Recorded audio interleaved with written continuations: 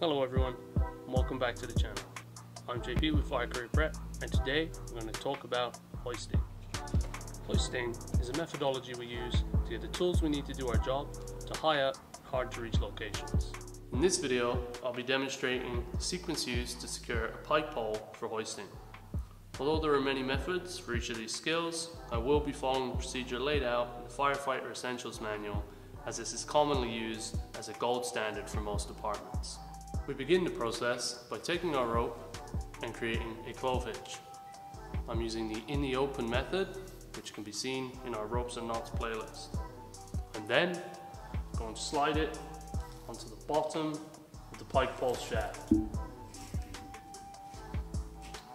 So making sure I have a secure clove hitch and that my tag line is going off towards the bottom of the pike pole. And then I'm going to slide up to the hook of the pike pole and create a half hitch. Once I have my half hitch, I'm going to place it on the pike pole, like so, and slide it down to about the mid shaft.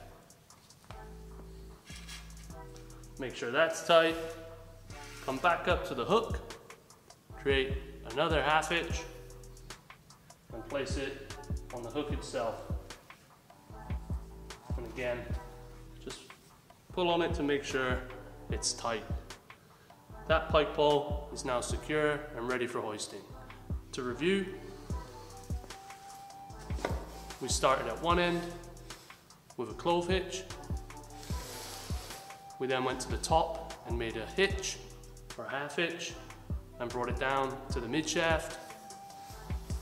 And then to finish, we placed one more half hitch on the hook itself. Our partner can now pull on the running end and hoist the pike pole. Thank you guys for watching this video. I hope it's been helpful. If it has, please leave it a like down below. Consider subscribing for more videos. Let us know in the comments what you thought. If you've seen any techniques different than this, please let us know, as we're always looking to learn and expand everyone's knowledge. Thank you again for watching the video, and as always, good luck out there.